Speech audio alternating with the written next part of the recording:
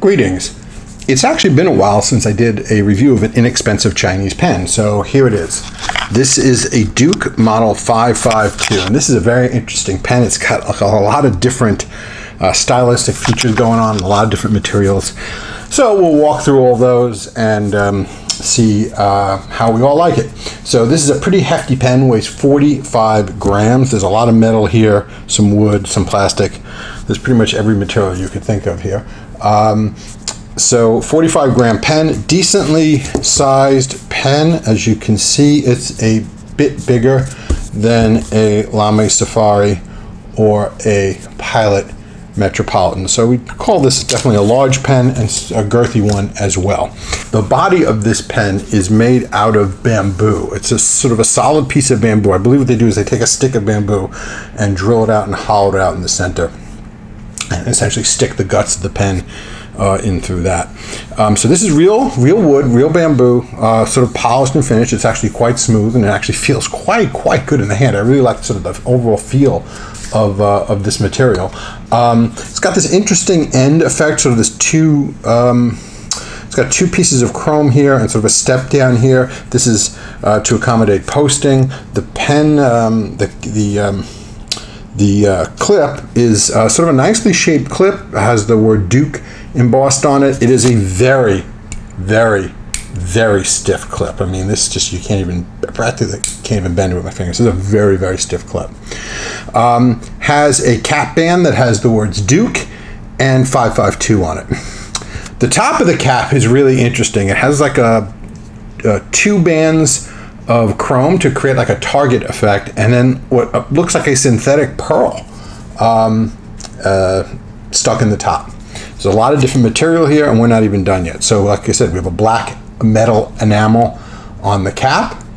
We unscrew it. It takes 3/4 of a turn to unscrew. It's a very quick unscrewing pen, which is a really nice feature.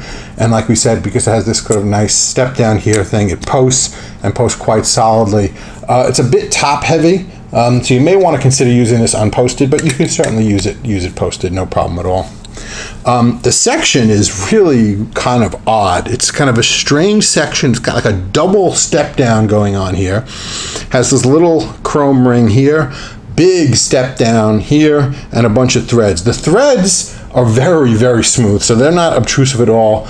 I mean, this step down is not insignificant, so if step downs bother you, you may have a problem there. It does have this nice little lip here, but the section is very small for a pen this size. It's quite a tiny section. Speaking of section, the material of the section seems to be this black acrylic with sort of gray or pearlized acrylic sort of inclusions set into the section. I'm going to guess that this was leftover material from a pen body, and then they decided to just make sections out of it because it's kind of odd and doesn't really stylistically go with the rest of the pen to have the sections made like that.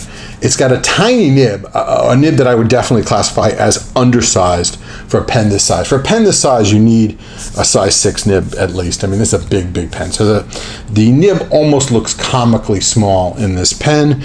It's a nice looking nib though. It's got the Duke, well, it says Duke, it's got the little Duke crown logo and some sort of sunlight rays coming out of it. It's not labeled, but it's somewhere in the fine to extra fine range, as we'll see in the writing sample.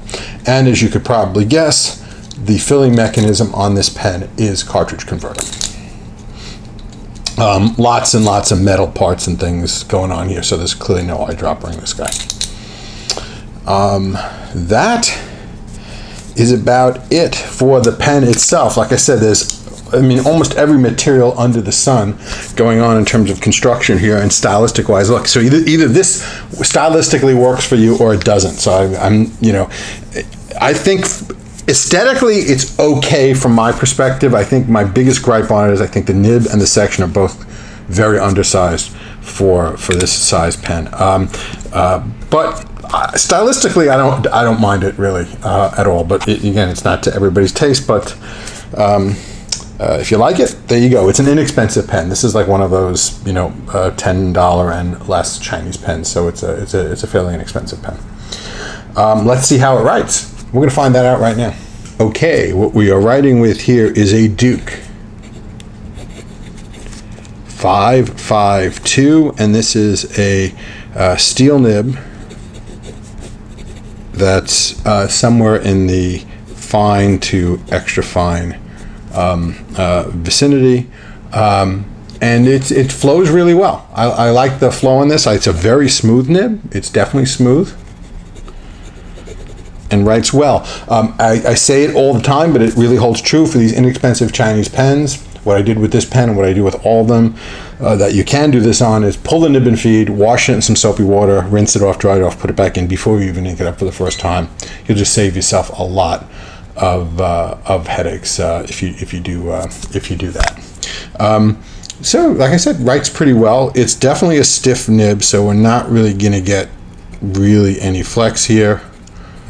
But I wouldn't expect it to. But it's a smooth writing, fine nib that flows really, really well. It works. That's about what I could say. Like I said, it would be great to have a bigger nib in here. I just find this nib just almost silly in how small it is relative to the rest of the pen. I find this section comfortable. I'm not particularly picky about how big my sections are, or things like step downs and things like that. This extra little step down here, I could see some people being incredibly annoyed with this. Like, I don't know why they would even do that. It doesn't seem to serve a purpose. I'm just thinking maybe that's where the inner cap seals against that ridge. That might be the case. In any case, that's shouldn't be designed that way. That's not a good design, and I would think a lot of people would be bothered by that. Again, doesn't bother me very much, but I could see it being a problem for some people. Well, what else is there to say? Not much more. That's about it for the pen. Let's talk about the ink now. Okay, I don't do too many ink unboxings, but this one definitely warrants it. So this ink is part of a limited edition set. This is from Colorverse, which is a Korean ink company. This is a limited edition Voyager 1 commemorative set. It comes with 4 different inks, which we'll see in a minute. This ink that we're using today is the Golden Record, which is one of the 4. I did get a 5th bottle with this that I reviewed a couple of months ago, an ink called Kepler's Laws, so you can look for the video on that. That came as a separate bottle on the side as a bonus for buying this. This is not cheap. It's $50 for this set of 4 15 milliliter bottles of ink. So this is actually pretty expensive. So this is sort of a limited edition. It's a numbered limited edition, which we'll see in a second. So here's sort of the unboxing of this. So it does come in this very nice box. It has the pictures of the ink bottles on the side. Has this nice graphic on the top. Here it illustrates which colors you're getting. It says Voyager 1 on this side, and some information about Colorverse, made in Korea, website, etc. So if we open it up, this is by the way, this is a clear plastic seal here, so just the only cut I actually made was just to slit that open there. So it does give you a couple of interesting warnings. Do not use for purposes other than writing. Ink dries quickly. Always cap after use. Do not eat. Keep out of reach of children. Removing the ink from textile is difficult, etc. So they're basically caveating away any responsibility. It's got some interesting little graphics here as well. You open up the flap, and you get a bunch of other stuff in here besides the ink. So let's go through that. You get this little envelope that says Voyager 1 launched on September the 5th, 1977, with some Colorverse artwork here. You open up the envelope, and you get a couple of sheets of paper, which are interesting. I guess if you want, I guess you could use this as a gift card, presumably, if you're gifting it. I'm guessing what that's for. And then you get your limited edition card. So this is a limited edition. This was set number 134 out of 1977. And again, it says here Voyager 1 launch 5th September 1977. So presumably this envelope would be used, I guess, for a gift card if you were gifting it. You then get this little plastic envelope, which I have not opened yet, as you can see, but it contains a bunch of stickers and what looks to be a napkin. So I'm guessing that's for wiping off your nib or what have you. You then get this little booklet. Has a couple of has a quote from Stephen Hawking here, it talks about how this is a limited edition, and then it goes into some detail on each of the inks, which a couple of things which I find really interesting, and you don't see this very often with other inks. As a matter of fact, I don't think I've seen this anywhere.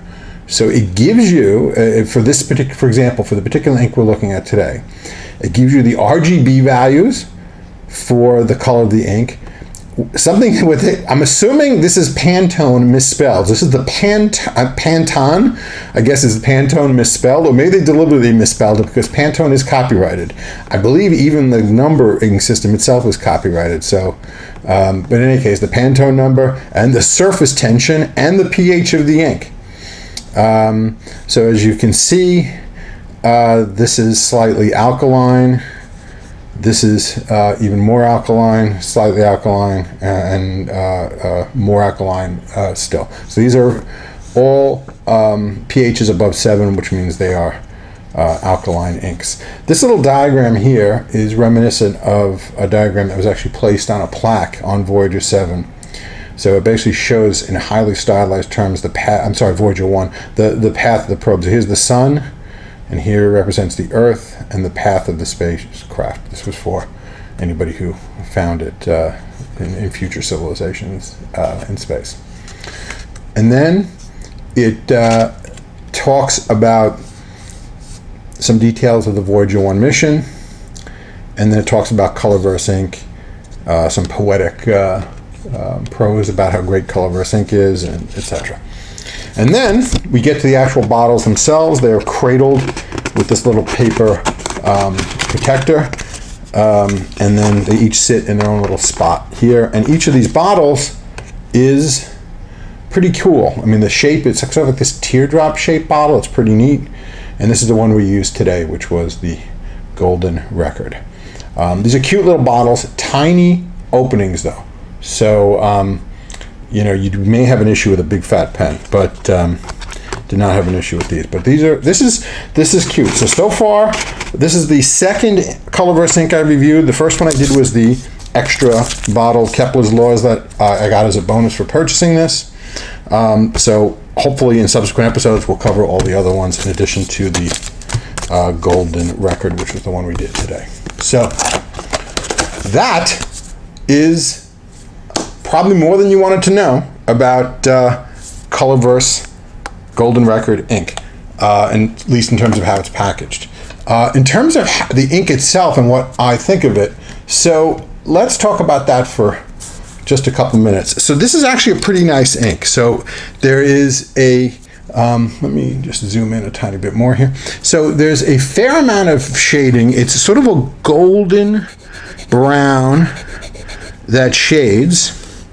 But it's more of a burnt orange. It's got sort of a burnt orangey effect, but that sort of dries away almost. So, you know, this ink going on wet and going on and drying, actually, I do feel it changes quite a bit. So it's definitely more of a burnt orange initially, and then it sort of, let's just say, mellows and matures to more of a